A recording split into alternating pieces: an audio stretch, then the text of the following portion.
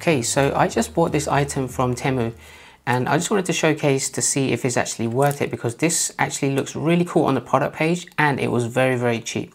This is essentially an LED light strip for your car. I actually bought this for £4 and that is incredibly cheap.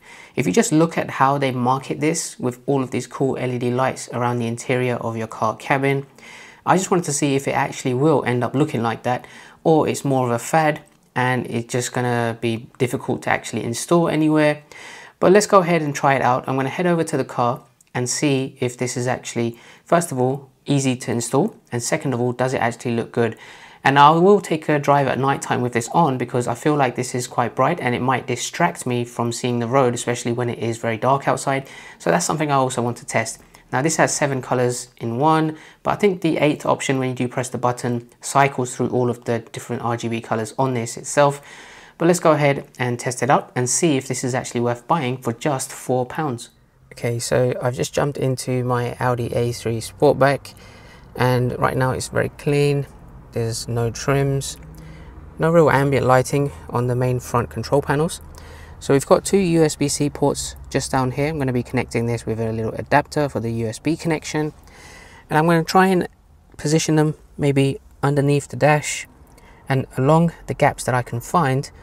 But to try and find slots in your car, whichever model you have, that also might be a challenge as well.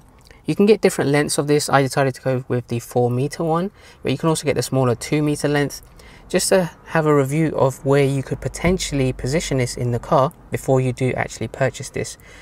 On their listing as well, on the TEMU page, it does go onto the door as well, so going to see if it's convenient to place anywhere on the door as well. So I'm going to have a review, start setting it up and see if I struggle, but if not, and I do manage to get it in all of the slots, I will showcase how this looks at night time. Okay, so I try to do this as best as I can. Starts off in here, and with the center console, I've got it going just along the panel here. This is the most annoying part. It just has to stick out before you can take it out of this area and round all of the other parts of the front. So I've got this going just in as many slots as I can, and you can see sometimes it is quite difficult to get it flush, but I did my best to push it in as much as I can. Not sure what I'm going to do about this part, but let's see how it goes. So this goes behind the steering wheel, and then I bring it down underneath. So where the brake pedal and the gas pedals are, you can't see it, it's underneath there. And you'll see it's just coming over here. And to gear it across to this side, I've got it just there, flush inside there. Again, underneath the passenger side, right underneath so you can't see it. And then the last bit just comes up there on the side. So that's as much as I can do with the 4-meter cable. And I did use a screwdriver to just squeeze it in the tight gaps a little bit, but you don't want to damage the actual LED strip as well, so you need to be careful with that. But let's go ahead and turn this on at night time and see actually if this is worth buying for just £4. Okay, so here we are back in the car. It is a lot darker, so let's go ahead and plug this in, take a look. Okay, that is actually not so bad.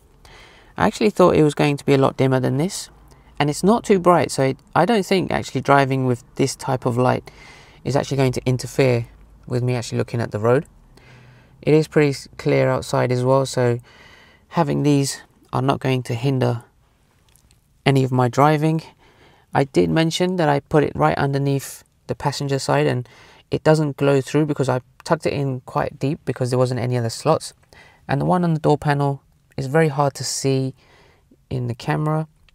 You can just about see the red creeping through there.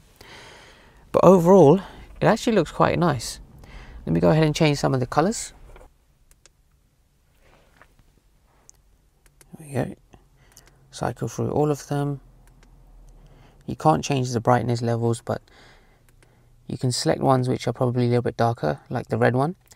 This mode here, the last one I pressed, is automatically cycling through all of the 7 colors, but I don't think this is actually going to be something for me. I want to leave it more on a consistent color. I think red actually looks quite nice. It complements the black quite well, and actually for £4 this was actually pretty good.